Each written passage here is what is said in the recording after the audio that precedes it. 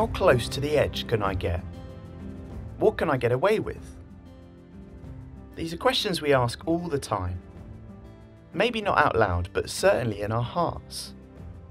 Think about relationships. We know what God says about how to honour Him, but we wonder how intimate we can actually get with someone. How far can I go? Or take driving a car. You might not be a driver yet, but I'm sure you've seen someone else driving. We wonder how fast we can go above the limit without getting caught. If the speed limit is 50, we think we can do 55, okay, but what about 56, 57, 58? How close to the edge can I get? What can I get away with? The trouble is, this attitude shows that deep down we don't really trust God's goodness, and we don't want to do or obey what God has said. Maybe we think it would be way more fun to ignore Him altogether than to obey Him. But that doesn't sound like a real disciple, does it? That's not obedience, that's disobedience. How do you feel about all the laws and commands that God says we should obey? If you're anything like me, then I'm sure there's times when you want to chuck out the lot of them.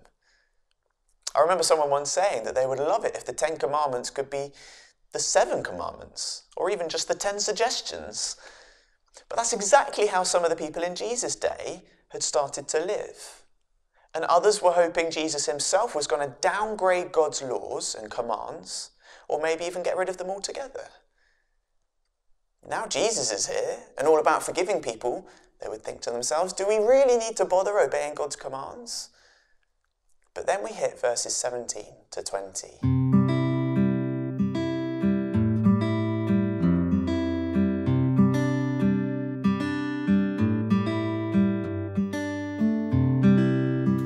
Jesus is coaching his followers on how to live as his disciples, and man, Jesus' standards are high.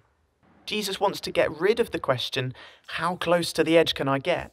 And how far can I go? Instead, he wants to point out the better way of obeying God's rules. Now immediately we hear the word rules and obedience, and we start to get defensive. We don't really like it. But here's the thing. Our way of thinking about obedience and Jesus' way are completely different. In our world, here's how obeying rules normally works. Someone comes up with a rule or a law. Anything you do that is close to the law is fine, but as soon as you break it, there's consequences. It's a bit like a fence by a cliff edge. You can walk any way you like, as long as it's not right by the cliff edge. But as soon as you climb over the fence, you've broken the rule. Everything up to that point is absolutely fine. Stand by the fence, peer over the fence, even lean on the fence to get a good look over the edge. But as soon as you hop over that fence, that's it. The deed is done. Only death awaits.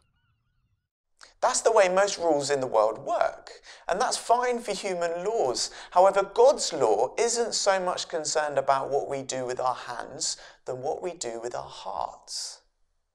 In this bit of the Bible, Jesus gives us 6 incredibly relevant examples of what it looks like to live His way as we obey God's rules. We're going to focus on the first 2.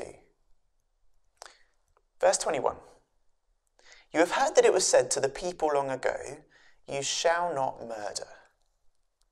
Well, that's okay. We all know we're not allowed to murder anyone. We know that anyone who crosses the line of murder is wrong.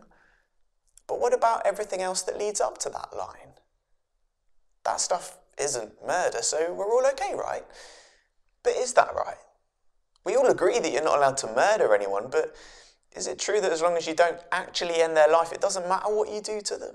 It's okay to hurt them, to mistreat them, or embarrass them, or shout at them, or treat them like an idiot. This is the way the people in Jesus' time had understood God's rule about murder. Murder is wrong. Don't do it. But calling someone a name, that's fine because it's not murder. And yet Jesus challenges them in verse 22. He says, but I tell you. You see, Jesus shows us a radically different way to obey God's rules. He says, because murder is wrong, you don't want to do anything that might even lead to it. If climbing over the fence of murder is wrong, then don't even get on the pathway that leads up to it. In fact, Jesus says that you'll be judged just the same if you get angry with someone as if you had murdered them. Why? Because anger is on the same pathway that leads to murder. To make his point really clear, Jesus says that anyone who calls someone else a fool is in danger of going to hell. That might sound extreme, but calling someone a fool, that's making them feel like nothing and humiliating them, is on the same pathway that leads to murder. The chances are that none of us have murdered anyone. But have we gotten unfairly angry at someone? Have we physically or emotionally hurt others and done it on purpose? Has the same sin that prompts one person to do hurtful things to another person caused us to think hurtful things instead? But Jesus goes one step further. God's rule about murder isn't just meant to stop you doing bad stuff. It's meant to inspire you to do good. The rule about not murdering should encourage us to fix any broken relationships we might have with other people. Right now, is there someone you've fallen out with? Is there someone you don't really like? Maybe you think of them as a bit of an idiot or just wish they weren't around. If so, are you in danger of starting to go down the same pathway in your heart that Jesus says is as bad as murder? You might never think about actually killing them, but in your heart, the same sinfulness that leads to murder is making us feel that way about them. Do you see how radical God wants our obedience to be? If someone's annoyed you, of course don't murder them. But Jesus says don't even get angry with them. Don't treat them like an idiot. Don't even call them stupid names. Instead, run away from the edge and actually get as far away from the pathway as you can. Instead, go and fix that relationship. Forgive them in your heart and do whatever it takes so that the two of you can be brought back together again. And why should we do that? Because that's exactly the way God treats us. God's own Son came to die for you so that you can be brought back into a close and personal relationship with him. All who trust in Jesus have been completely and freely forgiven, even though we deserve God's anger because of our sin against him. But what about the second rule Jesus addresses? We asked the question at the start, didn't we? How far can I go in my relationships with other people? And Jesus gives us a very clear answer that speaks into this area of sex and relationships. Now, you might not be used to talking this openly about sex and relationships, especially with your church or small group. But this is a big area of life that Jesus thinks is important to talk about, and so we should too. Verse 27, Jesus says, "You have heard that it was said, 'You shall not commit adultery.'" That's the fence to keep us from falling over the cliff. Adultery is treating someone who isn't your husband or your wife as if they were your husband or your wife. Adultery breaks a marriage commitment, which is why it's wrong, and God says don't do it. Now, most people would be quite happy to say that adultery is a bad thing. It generally causes unhappiness, breaks apart families, and just leaves bitter feelings. So we know that anything that makes us cross the fence of adultery is wrong, but so often we think that everything up to the fence isn't so bad. But is that right? Is it okay that as long as you don't actually have sex with someone you're not married to, it doesn't matter what you do with them? That's what the people in Jesus' day were thinking about this rule. It's the same old question, how far can I go? But what does Jesus do with this rule? Verse 28, "But I tell you." Jesus shows us this whole new way of obeying. If having sex with someone you're not married to is wrong, then anything that takes you down the pathway to the cliff edge is also wrong. There are some things that are really clear. For example, if you're not married, having sex of any form, touching each other sexually, getting naked together, talking dirty, it's all wrong because you're not married to them. Or what about online porn?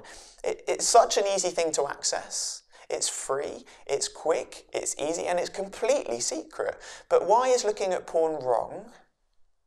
Well, in that moment, you're lusting after someone you're not married to. And according to Jesus, it's on the same pathway as adultery. When you think about it, this affects things like TV programs with nudity or sex scenes. Sex is something to be between a man and a woman in a marriage relationship, not to be watched by thousands of people on TV. Or what about fantasizing about a relationship with someone? You might wish that you were in a relationship with a person who is already in a relationship with someone else. Perhaps they're even already married. There's nothing wrong with wanting a good relationship with someone, but Jesus makes it clear that who we want a relationship with and why we want that relationship matters. I know this might seem extreme, and most people will say the complete opposite to Jesus, but Jesus says sex in marriage between a man and a woman is an incredible gift. Don't cheapen it. Make it special. Enjoy singleness, but in a way that saves yourself for marriage. That's the best way. And Jesus doesn't stop there. He cares so much that you don't even get on the pathway, let alone get near the cliff edge, that he says, do anything it takes so that you don't go anywhere near it. That's what Jesus is talking about in verses 29 to 30. He doesn't mean we should literally cut off parts of our body because it causes us to sin. If we did that, there would soon be nothing left of us. But he does say, do anything it takes to deal with the temptation that is dragging you down the pathway. If looking at something or someone starts you off on the pathway, if certain websites are the trigger of temptation for you, if there are books or TV shows that start you creeping up towards the edge of sin, if you're in an unhelpful relationship with someone right now, then take drastic action to get rid of whatever it is that's causing you to sin. But ultimately ask yourself this: am I just seeing how close to the edge I can get? Am I trying to see how far I can go? Or am I trusting that God is good, that he loves me, and therefore striving to live the way he says is best? You see, when you think about it, what is the one part of the body that causes you to sin? Later on in Matthew chapter 15, Jesus makes it clear that it's ultimately the human heart, our very nature, that causes us to sin. If you want to cut out sin in your life, you need a new heart, a new nature. And that's what Jesus gives us through his death on the cross. Jesus took all of our sin upon himself and gives us instead a new heart, a new nature that is declared clean in God's sight. Now, no matter where we find ourselves on the pathway of sin, even if we've crossed over the fence itself, we can repent of sin, literally turn around and start heading away from sin and towards God. So stop asking, how close to the edge can I get? Or how far can I go? And start living the life that Jesus himself has given you. The life that leads away from sin and closer to him.